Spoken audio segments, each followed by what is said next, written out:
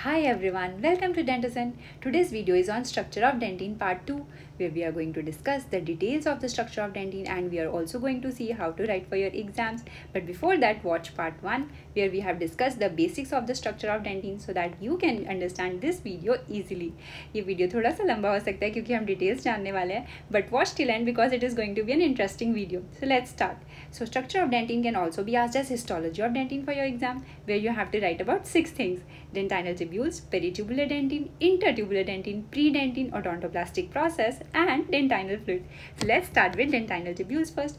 First, their shape. If we magnify this area and see, so dentinal tubules, they start from pulp surface and they go towards the enamel on the outer side and in the crown and towards the cementum in the root portion. So they are taking S shape here. But as they reach the root tip, they become straighter. Root tip के पास straight हो जाती हैं. Also as they reach cusp tip, again they become straighter.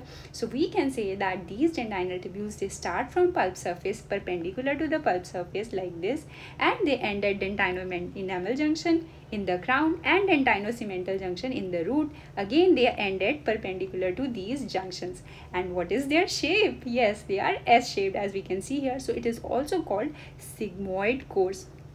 Now, if you can see here, these S-shaped tubules have two curves. One curve this and the another one is this. So it is also called doubly curved course. So that is important Viva and entrance question. The shape is S-shaped. Now these two curvatures are called primary curvatures of dentinal tubule. Again, that can be important Viva question. And the first convexity, that is this one, first convexity of the tubules is always directed towards the root apex. As you can see here, it is always directed towards the root side. So while drawing the diagram, you have to keep this thing in mind and draw the first curvature towards the root apex. And there can be secondary curvatures too. So these small curvatures, as you can see here, are called the secondary curvatures, which are minute, regular, sinusoidal curvatures present throughout the dentinal tubules. And as these dentinal tubules reach the root tips, incisal edges and cusp, they become straight. So in these regions, they are straight. Let's talk about the branches. They have two types of branches. Let's draw. So the dentinal tubules, from their lateral surface, they give lateral branches as we can see here, and dentinal tubules where they end near the junctions, they give terminal branches. These green branches are showing the terminal branches. So lateral branches and terminal branches. So if we talk about the lateral branches, their diameter is about 1 micrometer or less, and they start perpendicular to the main tubule as we can see here, and in between these two lateral branches the distance can be 1 to 2 micrometers, so that we can say that every 1 to 2 micrometer length there is a lateral branch. And they are given a special name. They are called canaliculi or microtubules. That can be your important interest and Viva question, other name for lateral branches. And you know, these tubules, microtubules, they also communicate with the branches from the adjacent tubule. पास की पड़ी dentinal tubule की branches के साथ ही network बनाती हैं. Now, if we talk about the terminal branches which are present near the terminal, they are more in the root portion compared to the crown portion. So, they are more in the root dentin compared to coronal dentin. Let's talk about the length. And this arrow shows the thickness of dentinal tubule. So, it seems the length of the tubule is same as the thickness of dentin, but it is not so. Why? Because if we straighten out this dentinal tubule, then its length becomes more than the thickness of dentin. So, we can say dentinal tubules are longer than dentin because they are curved. And what is the thickness of dentin? It is 3 to 10 millimeters. And it is variable. It's more in boys than in girls, increased during puberty. Also, it is different for different types of teeth, and also within the same tooth it can be different on different surfaces. For example, buccal surfaces dentin may be thicker than on the lingual surfaces. Now talking about the diameter of dentinal tubule. Before that, we need to know the surface of dentin on the inner side and on the outer side. Where do you think it is more? Yes, it is on the outer surface. So outer surface of dentin to inner surface of dentin ratio is 5:1. That means if the outer surface is 5, inner surface is only 1 times. So we can say that on the outer surface, dentinal tubules are farther apart. That means दूर दूर पड़े हैं. Whereas on the inner side, they are more closely packed. बहुत पास में पड़े हैं क्योंकि यहाँ पे surface कम है. So where do you think diameter of the tubule is more? On the outer or on the inner? It seems it is more on outer, but it is not so. लग रहा है ना बाहर की तरफ ज़्यादा होगा, but नहीं है. So the diameter of the tubules is more on the pulp side, that is 3 to 4 micrometers here, whereas on the outer side it is less or equal to 1 micrometer. Why so?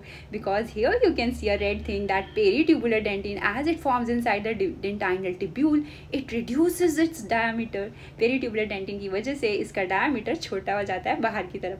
So if we talk about the number of dentinal tubules per unit area, where it is more, on the inner or on the outer side, number of tubules तो same है, different क्या है? Area. So on the inner side, more number of tubules are present in less area, right? Or we can say the density of the tubules is more on the pulp as compared to outer side. This ratio is 4:1, and there can be about 50,000 to 90,000 tubules in the near the pulpal area, and this density is more in the crown portion as compared to the root portion. Now the second structure, peritubular dentin. So as the word says, peri means around, so this dentin immediately surrounds the dentinal tubule, as we can see here, and it forms the wall of the dentinal tubule. So if we look at the thickness of this dentin here on the outer side and this on the inner side, so where do you think it's thicker? Yes, it is thicker on the outer side. It is about 0.75 micrometers, whereas on the inner side of dentin it is only 0.4 micrometers. So on the outer side actually it constricts the dentinal tubule. Dentinal tubule को छोटा कर देता है, जिसकी वजह से diameter on the outer side is, that is near the dentino-enamel junction, becomes 1 micrometer. So that is because of the peritubular dentin, the diameter on the outside is less. So you can see this is the diameter on outside and this is the diameter on inner side. Now, because this mineral is deposited on the inner side of the wall of the tubule, so don't you think the better term for this is intratubular dentin? Intra means inside. Yes, so the more appropriate term is intratubular dentin. Intratubular dentin is another name for peritubular dentin and it is better term. So if we compare this peritubular dentin with intertubular dentin, which is present in between the tubules as shown here with the blue color, which one do you think is most highly mineralized? So it is peritubular dentin, which is more highly mineralized than the intertubular dentin, about 9%, and it has different matrix composition. How? It has less collagen and more of non-collagenous proteins such as dentin xyloprotein and dentin matrix protein 1.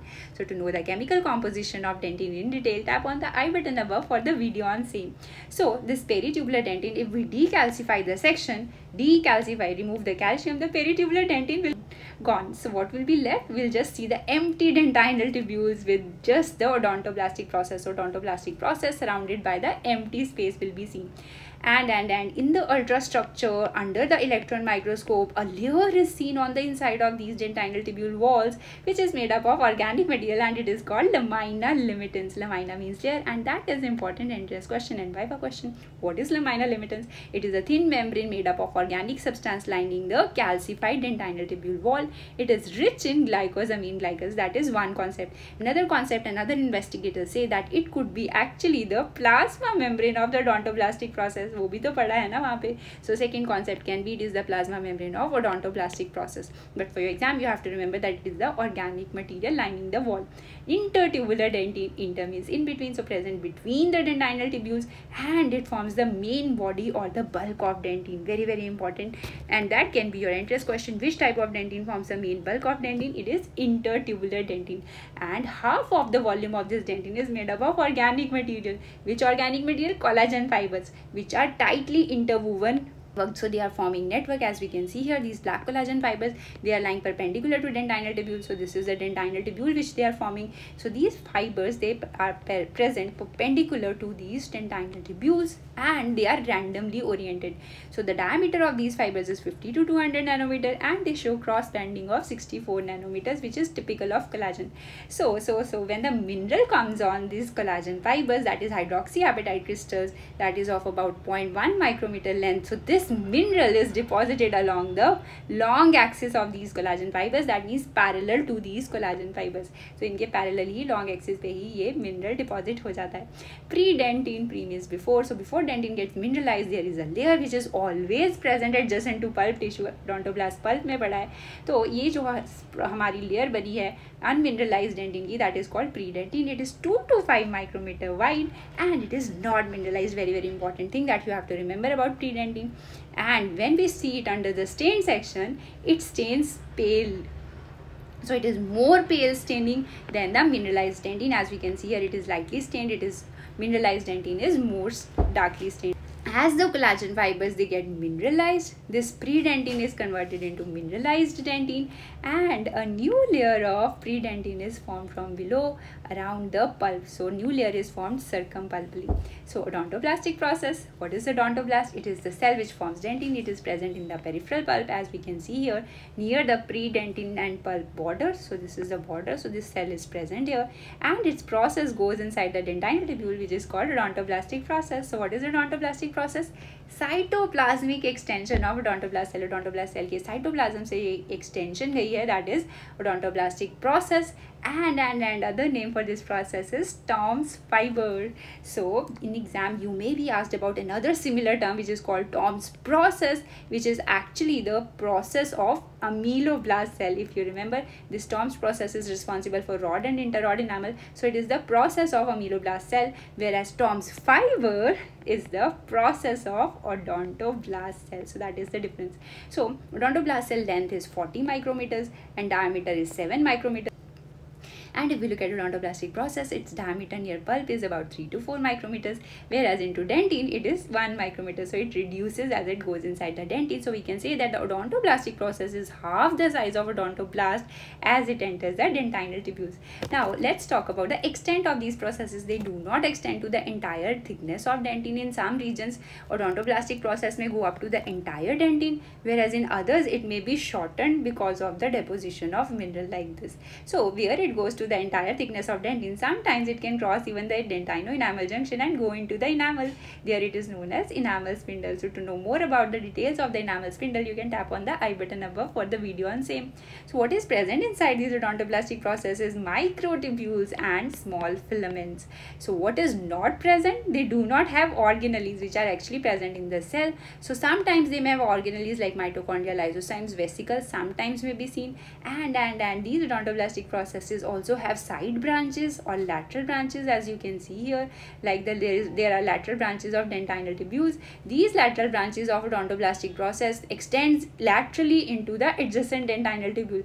साथ में पड़ी dentinal tubule के अंदर घुस जाती हैं.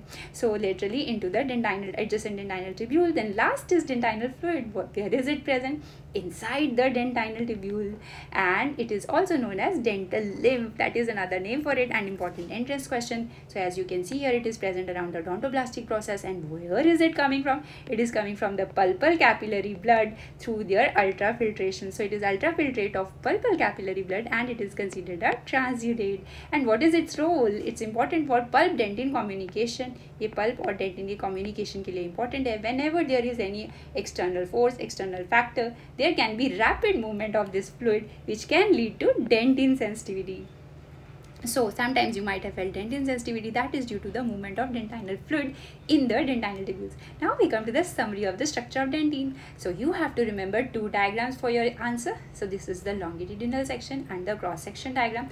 So in the longitudinal section diagram, you can just show the dentinal tubules, where you can say that these are S-shaped dentinal tubules starting from pulp surface at right angle, reaching the dentino-enamel junction and dentino-cemental junction again at right angles.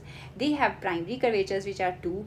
First one is towards the root apex, and along the entire length they have secondary curvatures. Then they have two types of branches, lateral branches and terminal branches. Then their length is more than the dentin, and their diameter is more near the pulp, that is about 3 to 4 micrometers, as compared to on the outer side, which is 1 micrometer. And then we can talk about the two types of dentin, that is intertubular and peritubular. Peritubular dentin is also called intratubular dentin, and it is more mineralized. Intertubular dentin is present in between the dentinal tubules, and it forms the bulk of the dentin. Then you can talk about predentin. Pre means before mineralization of dentin, so it is unmineralized and it is always present near the pulp. Odontoblastic process is the cytoplasmic extension of odontoblast cell. It is also known as Tom's fiber, and dentinal fluid present inside the dentinal tubules is also known as dental lymph and is important for dentin sensitivity. So that is how you can remember the structure of dentin. These two diagrams are very, very important. Let's check what have you learned. Look at these two diagrams, and there are two sets of questions. First, you have to match the following. Shape of dentinal tubules. First, convexity is towards dentinal tubules are straight at which areas? ratio of outer surface of dentin to inner surface and lateral branches of dentinal tubules are known as. Second set is fill in the blanks. Which type of dentin forms the dentinal tubule walls? Which is the dentin present in between the dentinal tubules? What is other name for odontoblastic process? What is present inside the periodontoblastic space? And what is the term used for unmineralized dentin? So do let me know about your answers in the comment section below. And if you really enjoyed the video, do tap on the like button. Keep watching, keep learning, and good luck for your exams. See you in the next video soon. Till then, take care. Bye-bye.